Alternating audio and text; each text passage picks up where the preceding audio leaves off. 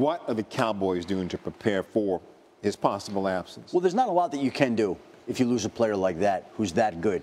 But you have to take certain steps. We know that they have Darren McFadden, we know they have Alfred Morris, and they're going to sign Ronnie Hillman, the veteran running back, today. Ordinarily, that would not be any sort of ground, earth-breaking, earth-shattering announcement. But in this particular case, it's interesting because I think that they're taking steps to bring in another back to add depth in the event that the ruling does not go the way they want. Now, let me say this. Jerry Jones is extremely confident about the way that this ruling is going to be handled and the way he thinks it should be handled.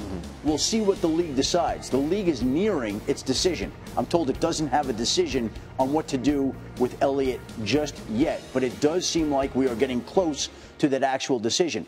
Hard to imagine that the decision comes next week, in a week in which Jerry Jones is being inducted into the Pro Football Hall of Fame, when he'll be in front of reporters every day, when you don't want the focus to be on Ezekiel Elliott rather than the shining moment of his career. So that leaves you this week, and that leaves you the week after the Pro Football Hall of Fame. But at some point in that time period, I would think that we get an announcement from the league one way or another, whether they're going to discipline Ezekiel Elliott or not. But the Cowboys aren't waiting. They're preparing as if something could happen. They're going to sign the veteran running back Ronnie Hillman today.